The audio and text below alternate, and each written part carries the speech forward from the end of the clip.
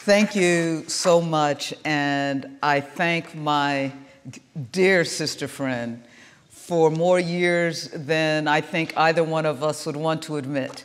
But I thank Carter for not only that introduction, but for more than that, for inviting me here and for the work she has done over the years, over a lifetime, that even makes it possible for me to stand here. I thank as well the NAACP, Sheila Mooney, for their work and for, again, having me here and this occasion, and of course, the wonderful people of St. Philip's and Reverend Anne Franklin for, again, just the privilege of this evening and the work that they do that makes something like this even possible, and the importance, recognizing the importance of these kind of conversations.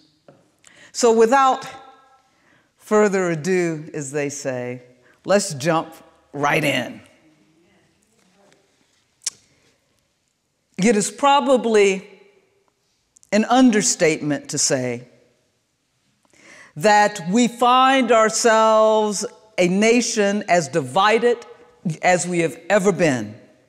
It is a divide that runs far beyond being a Republican or a Democrat, or a conservative or a liberal.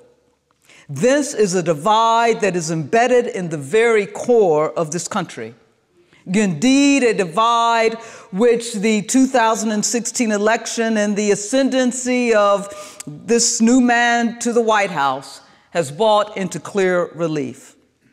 It is the divide of the color line, about which W.E.B. Du Bois described in his classic 1903 Souls of Black Folk, as he said, the problem of the 19th century.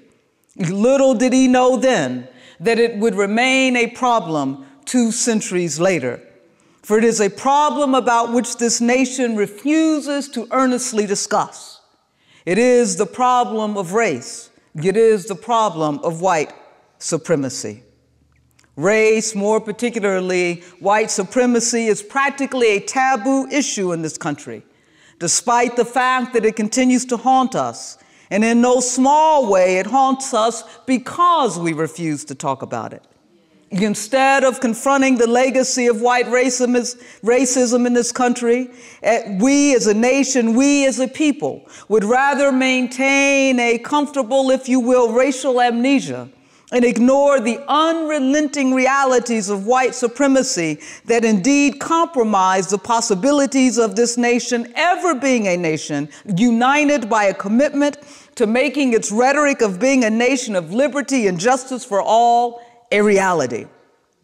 There is no way around it. If we are ever to live into the democratic rhetoric of this nation, then we must have the uncomfortable conversations about race. And the stakes are even higher for those of us who sit in this room and claim to be church. To dare to make such a claim means that we have made a commitment to reflect the movement that is God in our world. And thus we have made a commitment to be a glimpse of that which for Christians Jesus was so perfectly, that which is the movement of God's toward God's vision for God's people.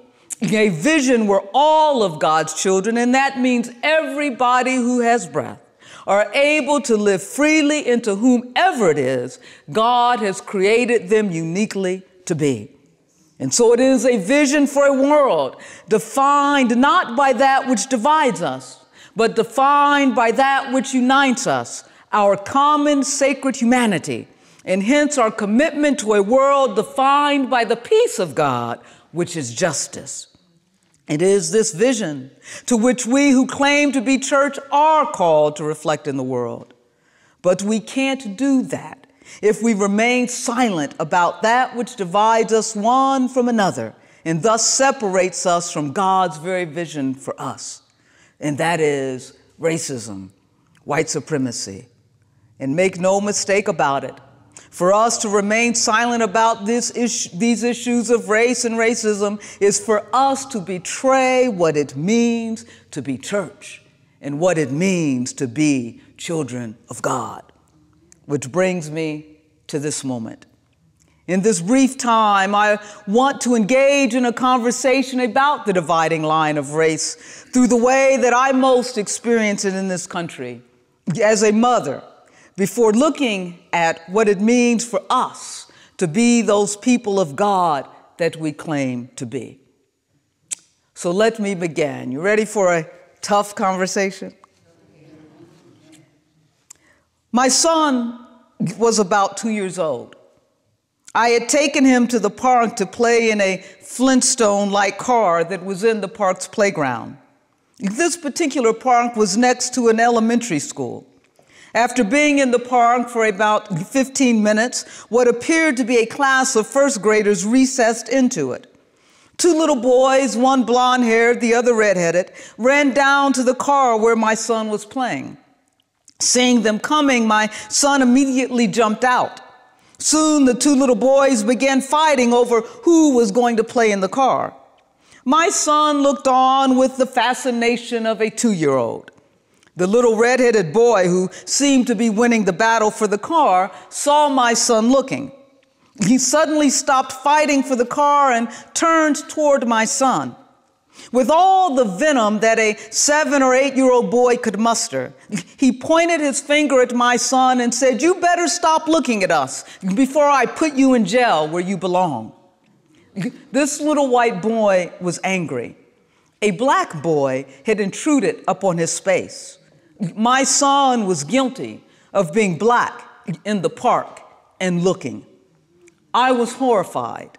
Before I could say anything to the offending boy, the white teacher, who was in earshot, approached. She clearly heard what the little boy said to my son. I expected her to have a conversation with the little boy and to make him apologize. Instead, she looked at my 2-year-old son as if he were the perpetrator of some crime and said to the little boys, "Come on with me before there's trouble." At that moment, I was seething with anger. I took my son and I left the park. As we walked away, I felt an unspeakable sadness and pain. At 2 years old, my son was already viewed as a criminal. At 7 or 8 years old, the link between a black boy's body and a criminal had already been forged in the mind of a little white boy. If at 2 years old, a white teacher already regarded my son as a troublemaker, I feared what the future might bring. For I knew what every black parent knows, and that is this: the American society that our sons and daughters grow up in is raced to exclude them. When America's Pilgrim and Puritan forebears fled England in search of freedom, they believed themselves descendants of an ancient Anglo-Saxon people who possessed high moral values and an instinctive love for freedom. These early Americans crossed the Atlantic with a vision to build a nation that was politically, culturally, if not demographically, true to their exceptional Anglo-Saxon heritage. Moreover, this was for them a divine vision as they traced their Anglo-Saxon heritage to the ancient woods of Germany, to the Bible. Consequently, they considered themselves not just an Anglo-Saxon people, but also the new Israelites, carrying forth a divine mission. Central to their vision, therefore, was not simply to build an Anglo-Saxon nation, but to build a religious nation, one that reflected the morals and virtues of God, which of course were synonymous with the virtues and morals of their freedom-loving Anglo-Saxon ancestors. The implication being that God was essentially Anglo-Saxon. Yet this Anglo-Saxon vision was soon to be shared by this nation's founding fathers, such as Thomas Jefferson and Benjamin Franklin. Essentially, through political architects such as Jefferson and Franklin, as well as the Pilgrim and Puritan founders, America's democracy was conceived as an Anglo-centric divine calling. These founders gave sacred legitimation to their Anglo-Saxon mission at the same time that they gave sacred validity to the Anglo-Saxon myth that undergirded it. As such, America was envisioned as a testament to the sacredness of Anglo-Saxon character and values, if not people. In order to safeguard this mythic vision, a pervasive culture of whiteness was born. Why? Because simply put, not everybody that looks like an Anglo-Saxon in the United States is actually Anglo-Saxon. The perpetual vexing problem for the nation is that from its very beginnings, it has been an immigrant nation with migrants even from Europe who were not Anglo-Saxon. Yet, there was a mitigating factor, at least for those who came from Europe. They were white. And this whiteness made all the difference. Not only did whiteness allow a person to pass as an Anglo-Saxon, but it also signified that an individual was capable of assimilating to Anglo-Saxon ways and values. Within this culture, to be white was to be considered Anglo-Saxon enough. Hence, to be white was to be privileged to enter certain spaces and to claim certain rights. Put simply, whiteness became essentially the passport into the exceptional space that was American identity, as defined by the Anglo-Saxon myth. From its earliest beginnings, therefore, America's social, political, and cultural identity was inextricably linked to the myth of Anglo-Saxon superiority. The city on the hill that the early Americans were building was intended to be nothing less than a testament to Anglo-Saxon chauvinism. Pulitzer Prize-winning novelist Toni Morrison says it best. Deep within the word American, she says, is its association with race. Most significantly, she continues, those raced white. It was this association that had interrupted my son's day in the park. In their minds, he did not belong in the park. He had intruded upon their American space, that is, their white space. But there was also more about the privilege of being white that my son did not share with those who refused his entrance into the car that day. Conversation 2. Stay above the fray. You can't do what your peers do. What they can get away with, you can't. These were words that I spoke to my son not long after he entered his majority white elementary school. My parents spoke similar words to my siblings and me when we were growing up. They spoke these words not to jaundice us against the world, but rather to let us know that the world was not going to treat us fairly.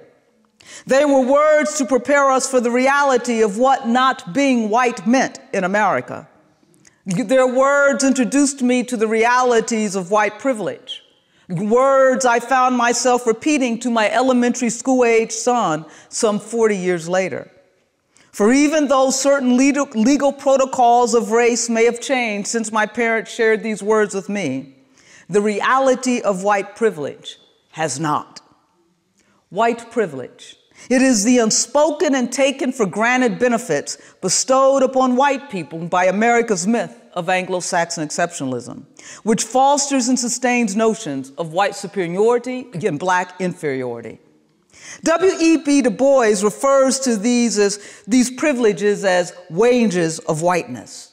These wages, he says, are not about income. In fact, they even supersede the instances when the white worker might not be compensated more than the black worker. The wages or privileges of whiteness are far more valuable than economic compensation, for they concretize the distinction between white people and black people.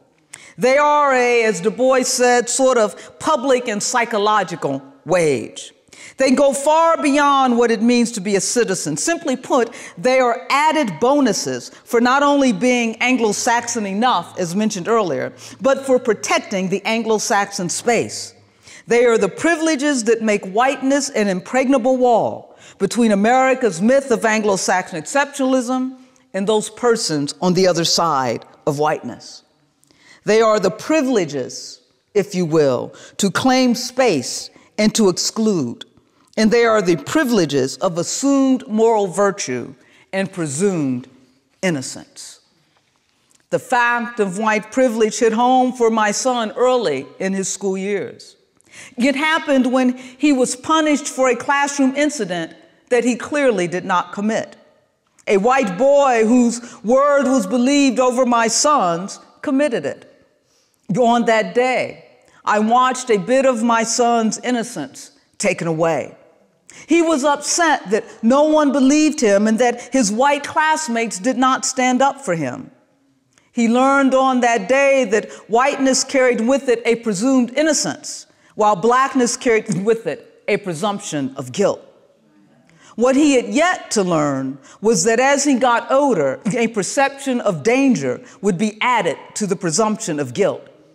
And while being presumed guilty in elementary school cost him recess or a day in the park, being perceived as dangerous could cost him his life. Conversation 3. If the police stop you, keep your hands in plain sight. Tell them where you are going. If they ask for your ID, hand it to them and let them know that you are reaching for it. Don't talk back. Do what they tell you.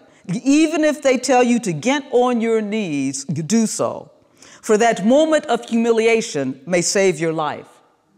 I am your mother, and I will defend you to my death, but I do not want to have to defend you in your death. From the time he entered adolescence, I spoke these words to my son. I repeated some version of them every time he left the house without me, and I continue those instructions today. This is a conversation that no black mother or parent wants to have with her children, but one she knows she must have with them, especially with her sons, if she is to help them safely navigate a world that again views them as always guilty of something. It is a conversation about strategies for getting around, as novelist Toni Morrison described similar conversations she had with her sons, as she instructed them to, as she said, always say, sir, if an officer stops you.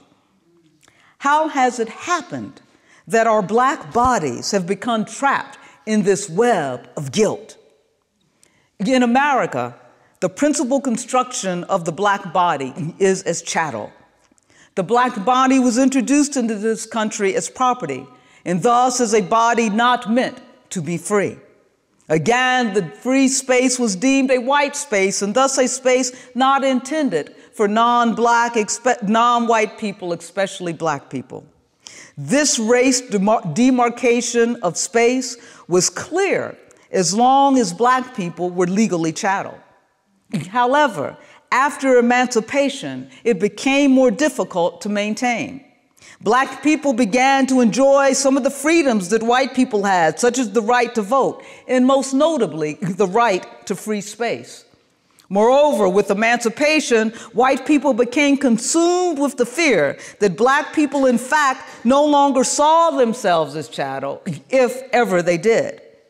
There was a new urgency, therefore, to return black people to their place as chattel, that is, to an unfree space. This was accomplished by transforming the chattel body into a criminal body. This transformation began following the brief period of Reconstruction in this country, as legal and extra-legal measures such as black codes and Jim Crow laws were enacted, which effectively criminalized the black body and thus assured its removal from the free white space. The very conditions of black living following emancipation, such as not having a stable job or reliable housing or being a vagrant, those conditions were made illegal. To be black was therefore to be marked as a criminal. And this was made real as black people were jailed or regulated to forced labor, literally for living while black. It is in this way that the construct of chattel was seamlessly transformed into a criminal construct.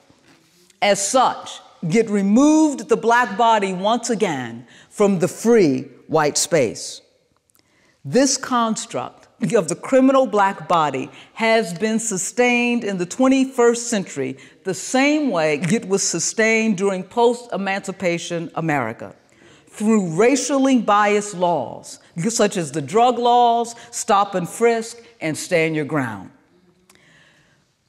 Michelle Alexander, who's the author of The New Jim Crow that some of you perhaps are familiar with, has called the prison industrial complex the new Jim Crow.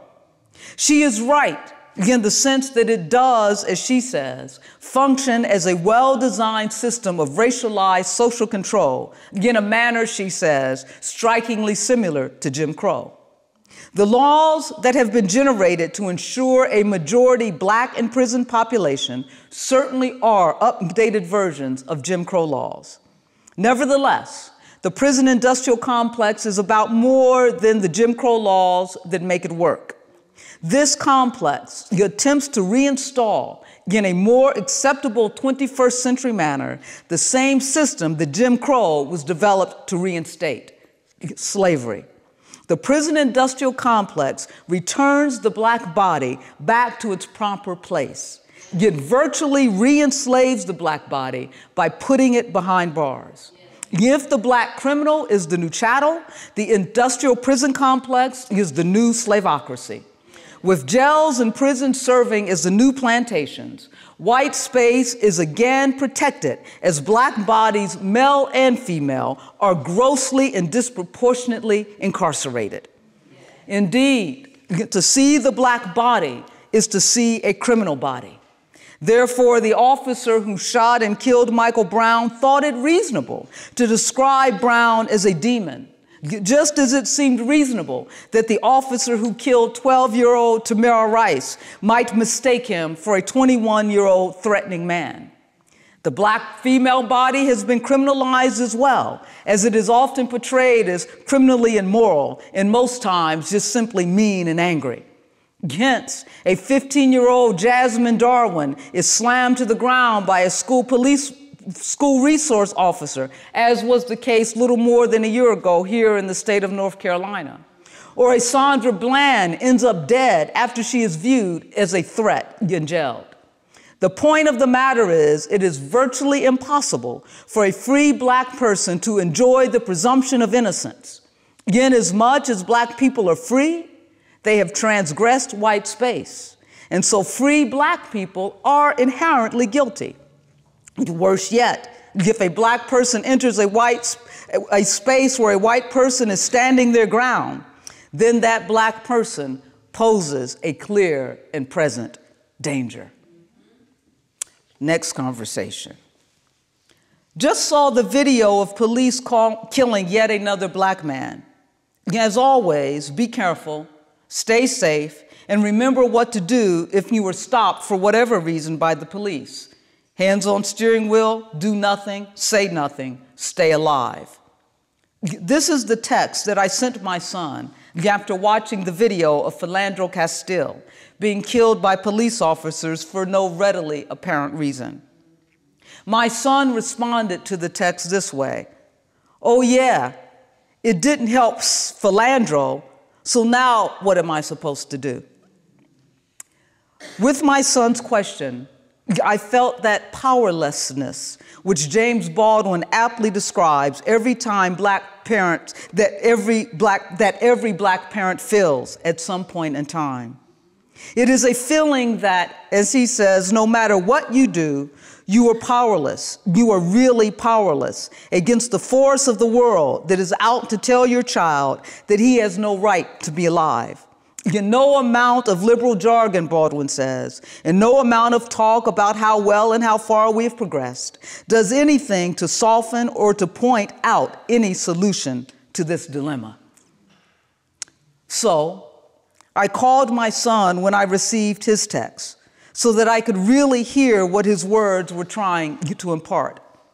What I heard was not fear or even resignation. I heard simply a sobering awareness of what it meant to be Black in America.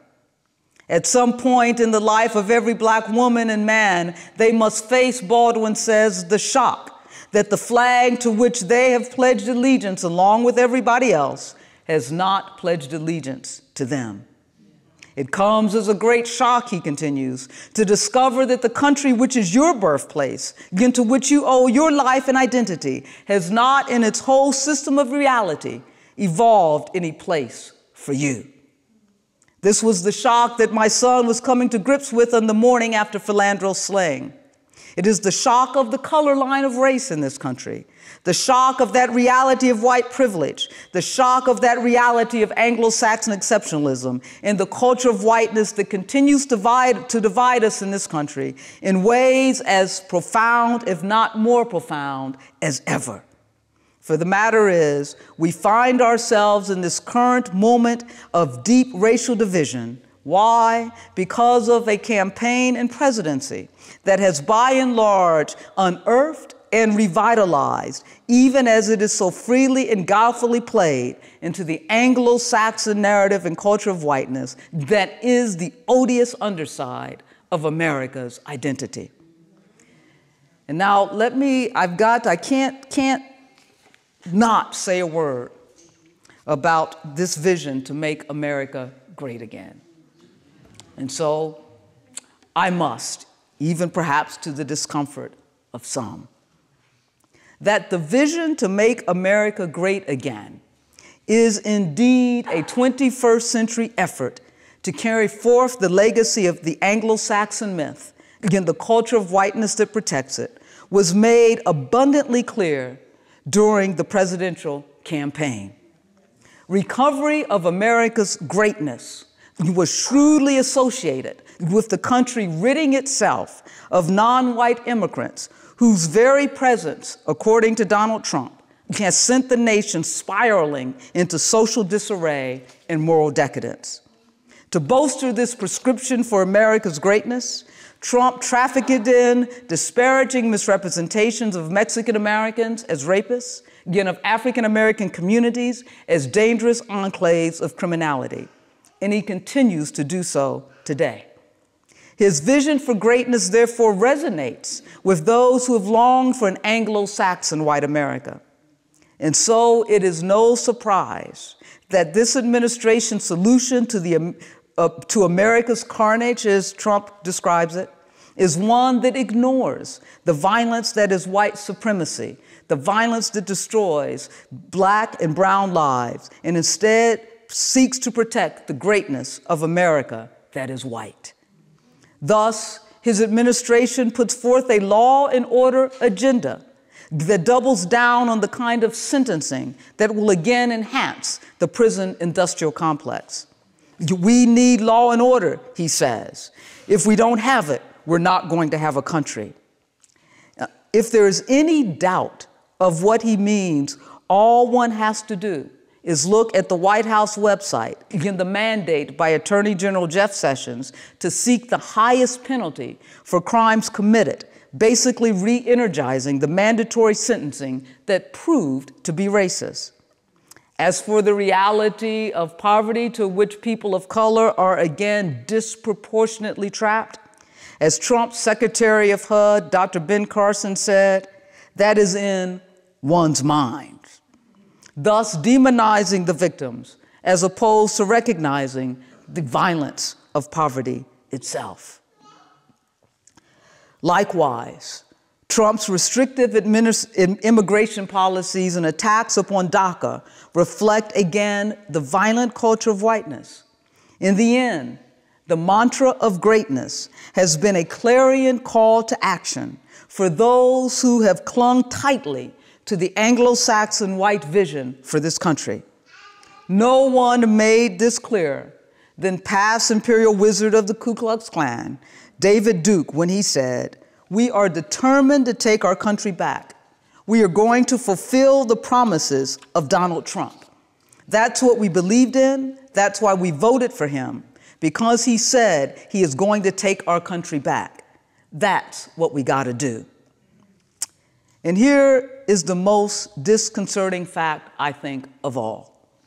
Not only did 81% of white evangelicals support this violent white vision of greatness, but so too did 58% of non-evangelical white Protestants and 60% of white Roman Catholics. In general, white Christian America found common cause with a racist vision of America's greatness. And so, what does this mean for us as people of faith as we sit here on this evening? As sobering a moment as it was for me to hear a young white child threaten to throw my son in jail, and thus realize in that moment the conversations I was bound to have with my son over his lifetime to keep him safe and sound as he navigated his way through the color line, I was left wondering what conversations the mother of the angry little white boy was having or not having with her son that allowed him to look at my son and see a criminal. The point of the matter is this: conversations about race are not black conversations. For the color line is not simply a black problem. As I've attempted to point out, I hope, white people are raced as well. They are raced white. This is what white privilege is all about. And this brings us to a point of decision about what kind of people we want to be, and thus who we are as people of faith, who we are as church. Do we want to be a people raced by a line that divides us one from another, and thus betrays our common humanity, and thus who we are as children of God, or not? Are we those who call ourselves church or people of faith, regardless of what community of faith that might be? Are we committed to a world, that carries forth the vision of our Pilgrim and Puritan Anglo-Saxon forebears? Or are we committed to a world that carries forth the vision of God, a vision of a world of justice for us all?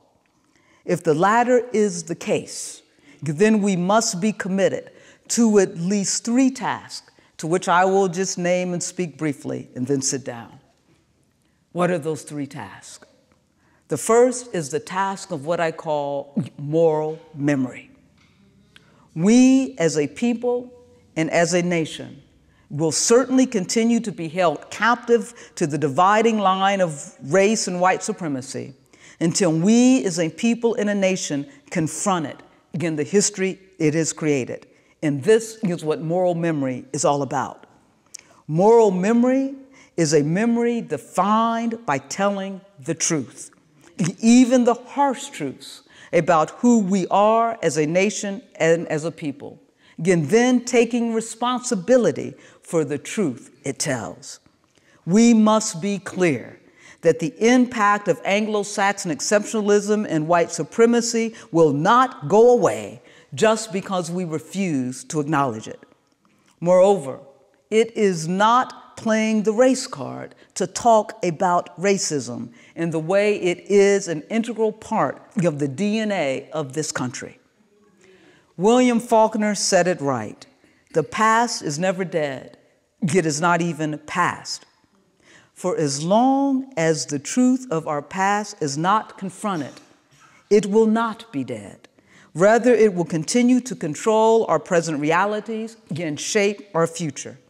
It is only in employing a moral memory that we will ever be able to be honest about the very real racist contract upon which this country was built and continues to be enacted, and that the divides of race, until we have a moral memory, those divides of race will not be healed. And so, if we are to lead the way toward the vision that is God's for us, then we as a faith community must lead the way in engaging in a moral memory, which, by the way, means starting with ourselves. We have to tell the truth about who we have been as communities of faith, about our own ecclesiastical bodies. For instance, the Episcopal Church must tell the truth about what it is meant to be a white colonial church, protecting notions of Anglo-Saxon exceptionalism and what the legacy has created in terms of our church's leading demographic, that is, one that is between 87 and 90% white. In other words, what is needed in our churches and in our society is an airing of family secrets, a settling of old ghosts, lest those old ghosts of racism continue to haunt us. This brings me to the second task required for us as a faith community, and this is indeed to engage in a moral identity. To claim a moral identity in this our society shaped by a kind of culture that privileges whiteness, even as it penalizes, sometimes unto death, those who are the non-white other. To claim a moral identity is to, in fact, name and denounce white privilege. Even as white privilege ascribes a false sense of superiority to white Americans at the apparel of the non-white other, especially to black people, it is not the non-white other, that is, those without the benefits of white privilege, that are the most dehumanized. Rather, it is the humanity of those who live out of and into the privileges of whiteness that is most compromised and degraded. For the fact of the matter is, the only way that they can be who they are is by claiming a privilege that belittles the humanity of others. Baldwin therefore rightly observes that white people's sense of self for far too long has depended upon the lie that black people are inferior to them. And tragically, what white people have not realized is that in this debasement and definition, he says, they have actually debased and defined themselves. It is in this way that to be white is an immoral choice. For it is the choice to see oneself as better than another, and thus it is the choice to betray the truth of our very sacred common humanity, which is that everyone who has breath or has ever had breath is without question a sacred child of God's, reflecting God's own image, nothing more and nothing less. In the words of Black theologian James Cone, just because one looks like a white American does not mean that one has to act like it. And so it is. And so it is that whiteness is a sinful choice. And likewise, the culture that privileges whiteness, as they both separate us from God, again distorting the sacred dignity of all of God's children. And so, it seems that we have the responsibility to begin to name and to let go of the very privileges of whiteness. Let me now move on to the final aspect of who we must be if indeed we are in fact committed to being church and thus being a people reflective of God's vision for freedom and justice for all. Not only must we maintain moral memory, moral identity, but we must claim moral participation. If faith, and it is about partnering with God to help mend the world, then we as people of faith are compelled to join God in mending the world of the injustice that is the division of race in this country. And this is what moral participation is all about. What, practically speaking, does this look like? It means at least two things, I think.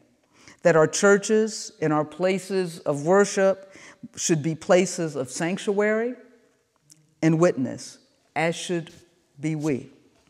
To be a sanctuary means that no one should ever feel diminished or unsafe because of who they are or are not when they are in our presence and in our space. And so we must work to make our churches, our homes, our communities, spaces free of bigotry or intolerance of any kind, not simply in their most overt ways, but perhaps in the ways we don't even readily notice, Ways it may be embedded, for instance, in the fabric of our buildings, or even in the fabric of our programming, in the fabric of our worship, the ways in which we relate one to another. And we can talk more about that in conversation. Secondly, we are each called to be a witness to the very vision that is God's for us. It is one thing to protest against injustice and racism. It is, in protest we must, but it is quite another thing to be proactive and work toward and reflect the vision of God's for us, which means nothing less, of course, than calling out racism, xenophobia, and any other kind of ism of bigotry for what it is, even when it masks itself in the political correct language of greatness. But it also means, more importantly, being the change we want to see by being in our own lives those sanctuaries of God's very future that means justice. This I know to be true, that without our commitment to moral memory, identity, and participation, we betray our very identity as people of faith, indeed as children of God. So let me end with this. Scholar, Black feminist Audre Lorde is right. Raising Black children, she says, male and female, in the mouth of a racist, sexist, suicidal dragon is perilous and chancy. If they cannot resist and love at the same time, they probably will not survive. Through the conversations I have had with my son, I have tried to provide him with the fortitude to resist the degrading assaults of white America so that he can love himself regardless. I have done my best to ensure his survival. But at the end of the day, I cannot keep him home sheltered from a white world constructed to destroy him. So even as I pray at the beginning and end of each day that God be my eyes and be my hands and watch over my son, protecting him and bringing him safely home, what I truly pray is that the church and those people who claim to be people of faith will step up and be church, will act like people of faith, will act like children of God in this world at this time, so that all of our children in this generation and in generations to come will be safe and free to live into whomever God has created them to be. Let us therefore resolve on this evening to be not consoled until all of our children can proclaim the reality that is God's justice. I'll end here. Thank you.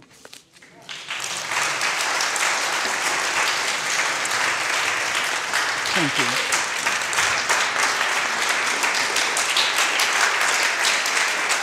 Thank you. Thank you. Thank you.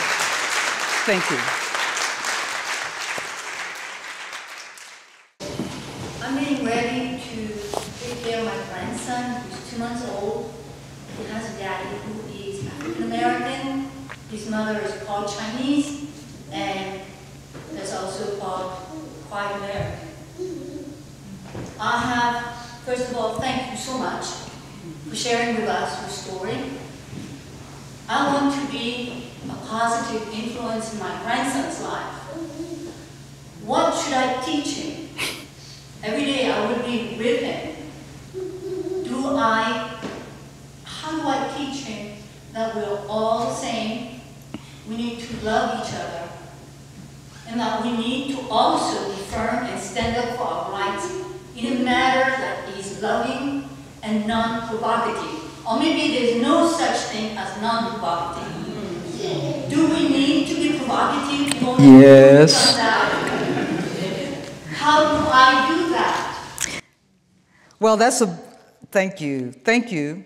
And that's a big question. Let me say this. One, you've just described your grandson's parentage, so I will assume he is of color.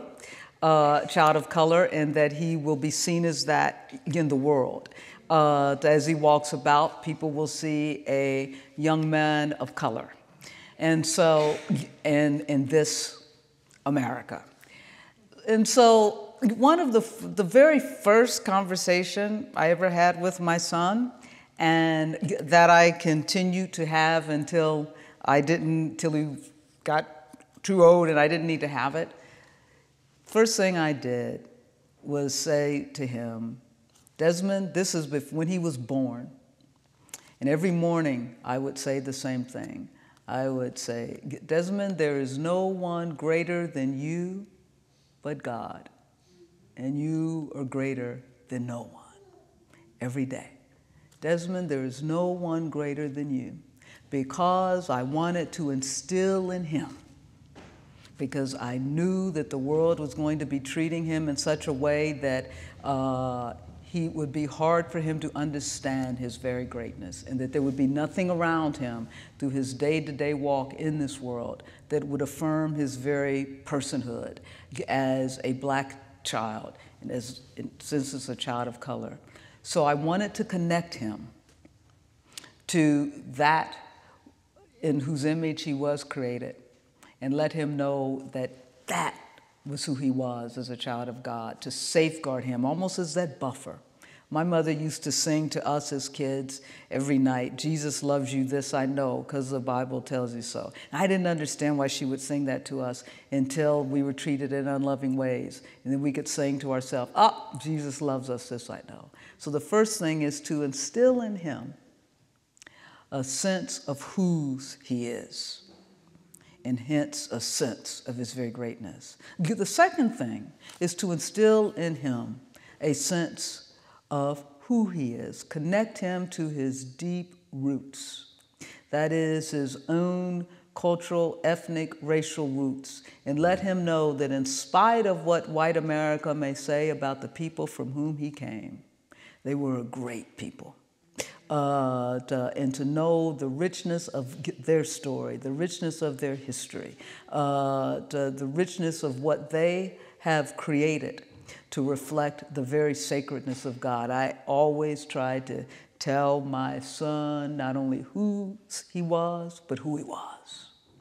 And then, in the story of those people that are people of color in this our world, because white supremacy is global, and pervasive, those people of color, they've always fought and struggled for a justice that they believed in, and that is the justice that is God's.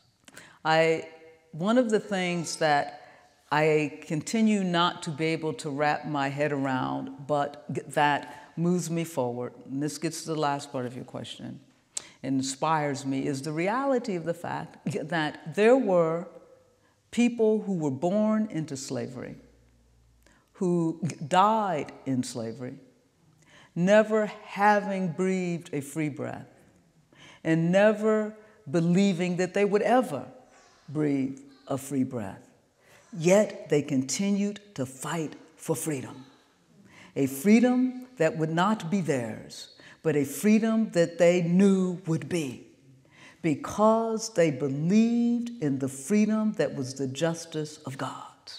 And they held themselves accountable, not to the way things were, but indeed to that future. And so I try to raise my child and for your child, your grandson, to be accountable always to those people who fought for the reality of his freedom, and to be accountable to God's future. And so it's in this way that Toni Morrison says that even as we inhabit the present, we are shaped by the past and by the future. And so that may mean, yes, as I talked about, you can't be quiet when there is injustice all around. And I know what you mean about not being provocative. Injustice should make us be provocative. But I say the people who need to be the most provocative are the people who have the least to lose in terms of their lives.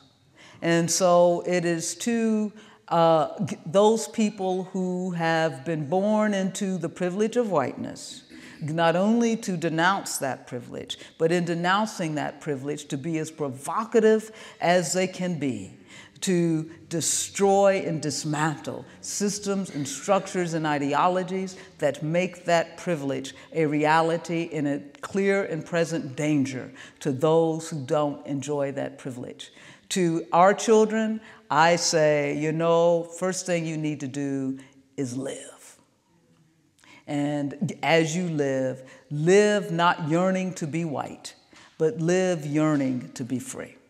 And so that's my quick answer to your question. And God bless. Pray a lot.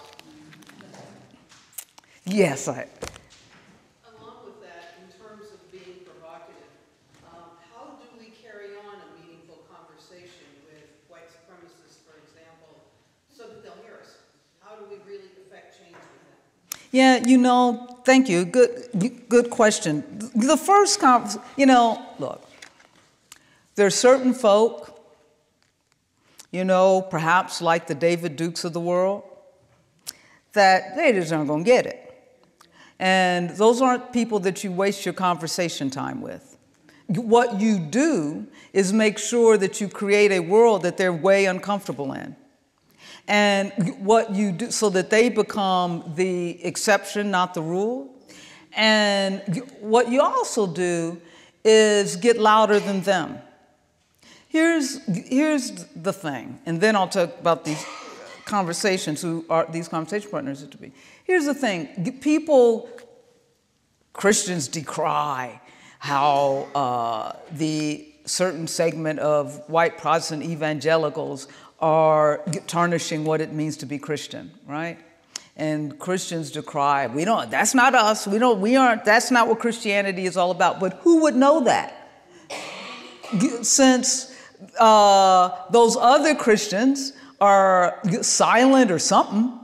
And so we need to make clear what it means to be Christian, which means that we need to make sure that they aren't the loudest voices in the room. And that we need to then take back that narrative, right? And so that they feel uncomfortable, not us. I mean, it's just amazing to me. Every time I hear white Christians talk about, oh, I'm so embarrassed to be a Christian. Why? Oh, because of those evangelicals. You should be embarrassed to be a Christian because you aren't acting like a Christian and shutting them up. And so we have to create a world in which they become the weeds. And so that means we have to have a different set of conversations. So certain people you just say, there's certain people you just can't have a constructive conversation with. But there are others who don't even recognize, because the ways in which indeed they are contributing and complicit in the world that makes a David Duke feel comfortable. And because, hope I'm not being naive in this, I think most folk are decent people. And I know all people are created to be good because everything God created was good. And so it's just a matter. People live in, we have been, let me back up a little bit. This country has developed its own collective consciousness of whiteness and of white supremacy. And that has become a part of, knowingly or unknowingly, of our own individual and collective consciousness, if that's a word, and psyches. We've got to make people aware of that. We've got to help them understand and name what the privileges of whiteness look like and how they are indeed, even unwittingly, have been indeed nurturing and fostering and creating a world that sustains that. So we have to have those, I always say to those who happen to look like white Americans who get it, have to help other white Americans get it. And I think that the place that has to happen, that there's no excuse for it not happening in, are in places like this, in our churches. Martin Luther King Jr. said over 50 years ago that the 11 o'clock hour, that's when church started at 11 everywhere, was the most segregated hour in America. It remains so.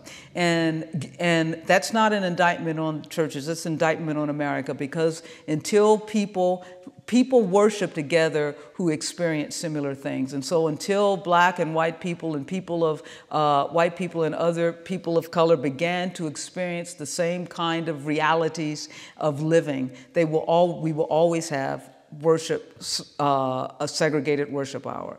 And so in order to not have a segregated worship hour, we must have non-segregated life realities. And that will change what happens in the church. The other thing we know is this. Studies have just shown us this.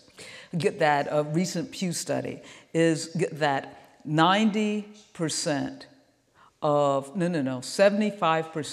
3/4 of white Americans do not have a person of color in their intimate social circle. Right? Do not have Pew study. And so that means, of course, we have different experiences of reality and different perceptions of reality. Again, so within white churches, we need to start having those conversations about race, about white privilege, and we have to begin to introduce people to ways of understanding and seeing other bodies as sacred bodies. That's a short, long answer to a very good question. Yes. I want to begin by thanking you for being here and for speaking the truth. I don't consider it your truth. I consider it our truth. Yes, indeed. Living here in Asheville. God bless. We thank you. I want to speak to the presumption or the assumption that this is such a progressive and forward-thinking community. I have several New Thought Christian white friends who, when it comes time for us to really grapple in these kinds of conversations, they have a tendency to want to fast forward and say, but yes, but we're all one. And sidestep the process of moving into what does it mean to have that oneness. They just want to declare that principle so that we can all get beyond our history or get beyond our pain. And so how do you respond in those kind of moments? Yes, thank you. Yes, indeed. Common moments. I'm going to get right to that. I'm going to give a couple of, or one sort of example of how that happens in a different way. People don't like to deal with the certain particularities because they feel that those particularities might indict them in their own particularity, for one. The other thing that one does when confronted with the issue of race, which is this common reality in this country, is that say, no, we're all one, we're all equal. So again, that they don't have to confront the reality itself of race. One of the ways in which that has happened on the national scene has been, of course, of Black Lives Matter. Now, the reality of Black Lives Matter was as simple. It didn't say that nobody else's life mattered. They were trying to get people to say that Black lives matter, right? That when you look at a black body, it matters. Right? Because it has not mattered. And loaded in that Black Lives Matter is the reality of being black in this country, which means you know your body doesn't matter. Frederick Douglass said, way back when, Frederick Douglass said that a black boy's life is worth less than a penny in this country. Those are his words. And of course, that continues to be so. But the history has been that black lives don't matter.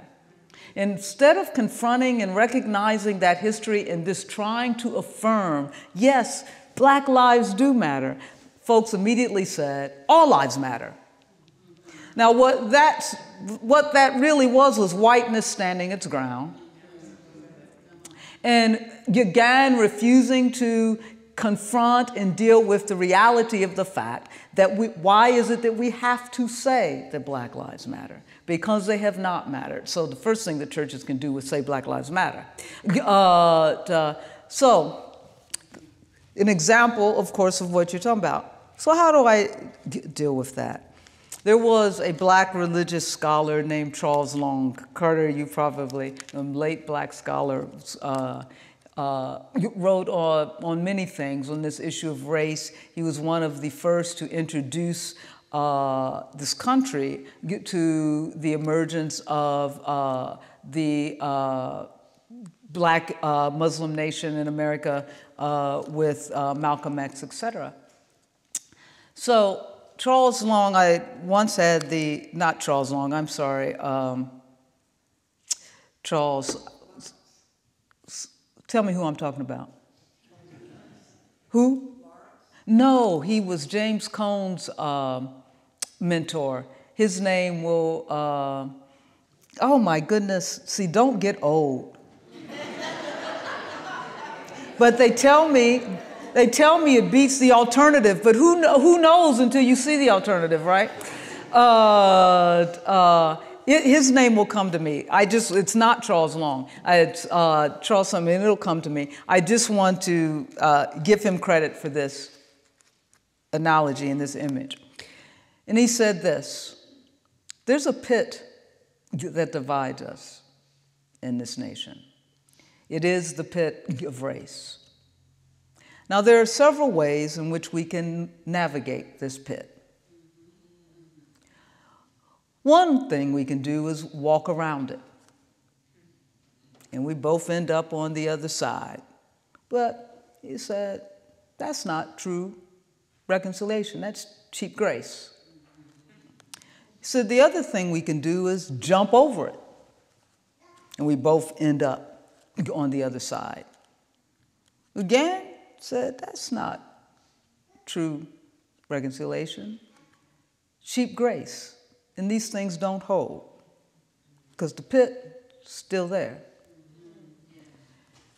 The other way we can navigate this pit is to climb down into it and stay down in all that dirt and mud and grime that is down there.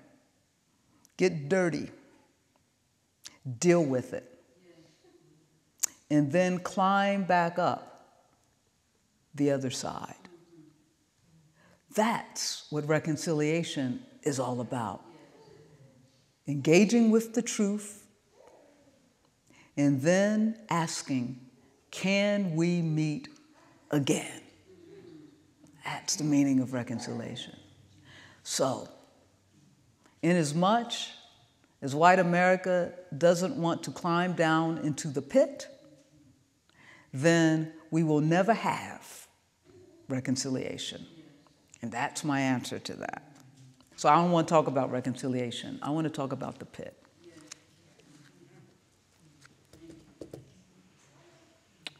I'm going to find his name. I'm going to Google it in a minute.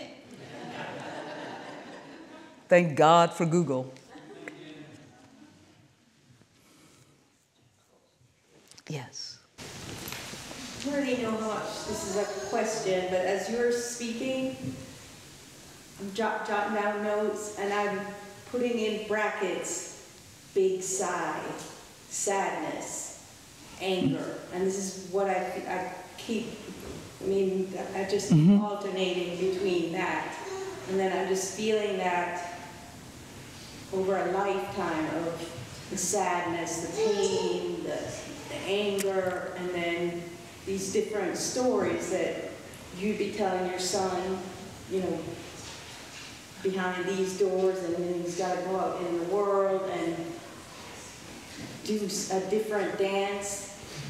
And it feels so easy to just give up and not deal with that pit. Because that pit's really ugly. And it is sad, and yeah. And I think... So, well, I guess when you brought up the pit, and then you also talk about us being children of God, I mean, what I'm asking or wanting you to talk to is how we keep ourselves reminded that we are children of God, spirit. Because it just feels like I just want to go dig the pit and go hide in the pit and cover myself up and pull my kid in there and Yeah. No. hell with the rest of you. There I are, want to do that. yeah, but there are days, right? So one has to tell the truth of everyday living, and sometimes there are days where you say, you know what, forget it. There was one such, by the way, his name's C. Eric Lincoln.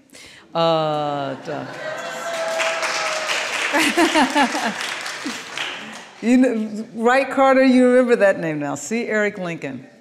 I will admit that there was one such day for me, which was the day after the election. And I was, I was a professor at Goucher College.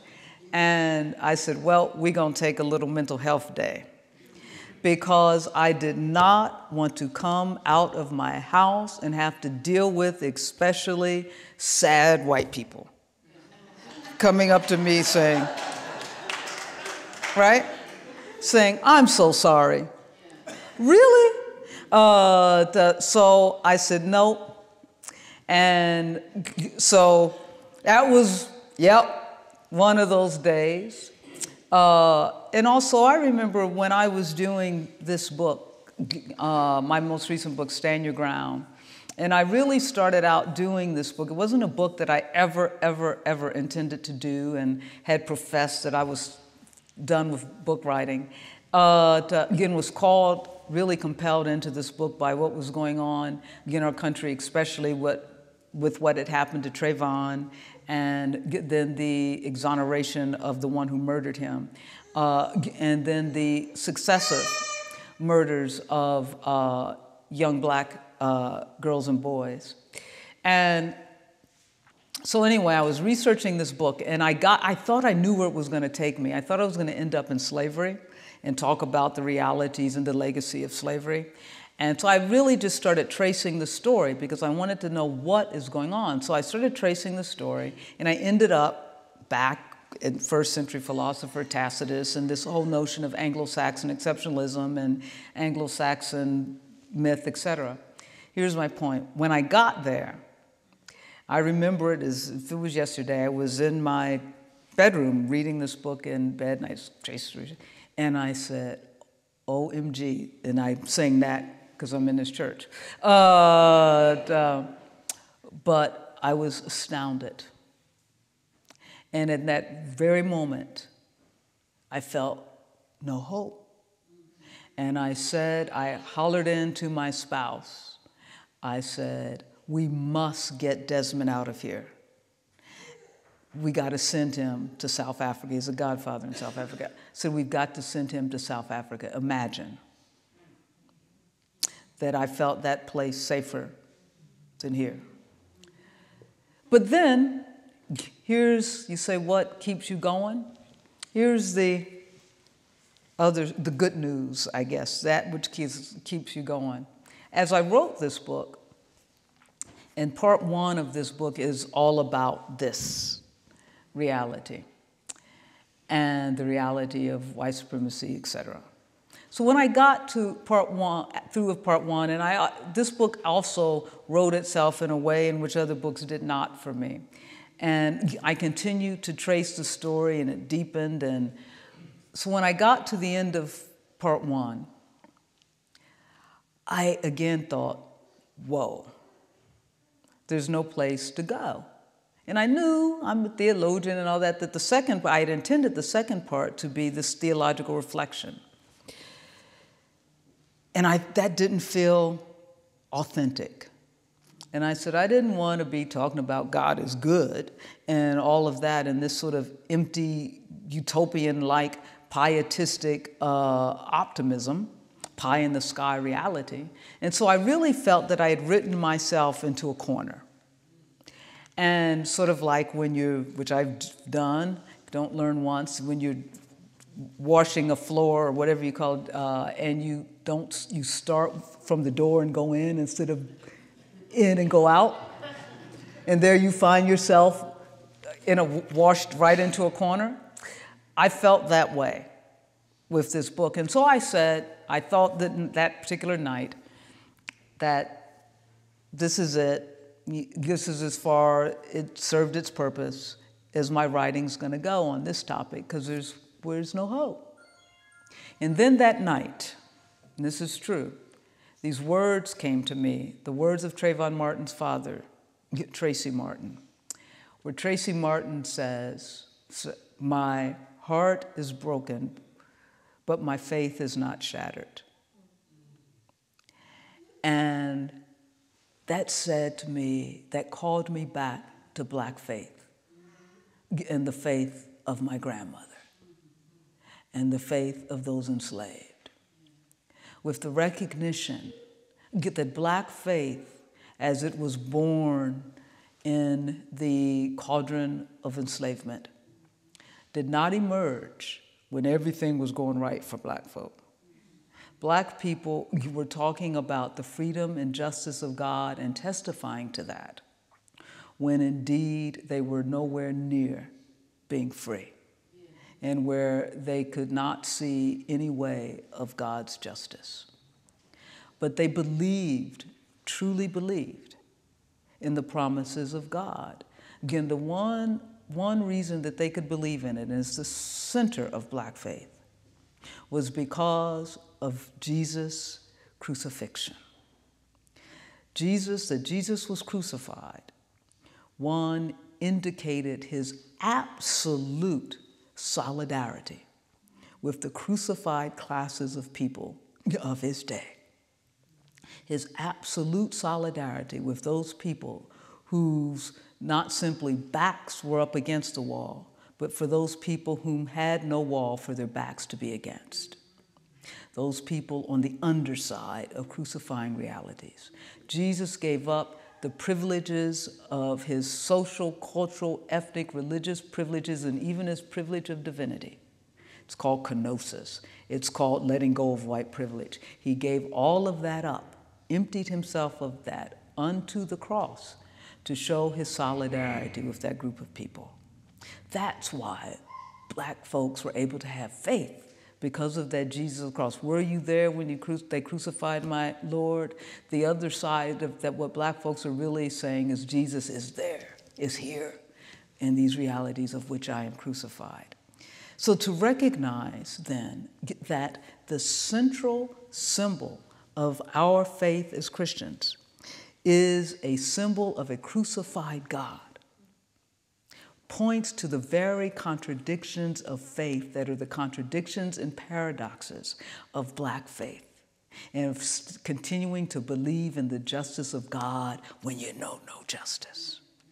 And so, what is it, and I mean this wholeheartedly, that keeps me going is because I know and I believe in that Jesus that died on the cross, because that helps me believe in the promises of God's justice. It's why Martin Luther King Jr. could say, I've been to the promised land. And he said what? He said, I may not get there with you, but this I can tell you, we are all going to get to the promised land. And he said that because he was a child of the Black church. And so that's what gives me hope to keep going.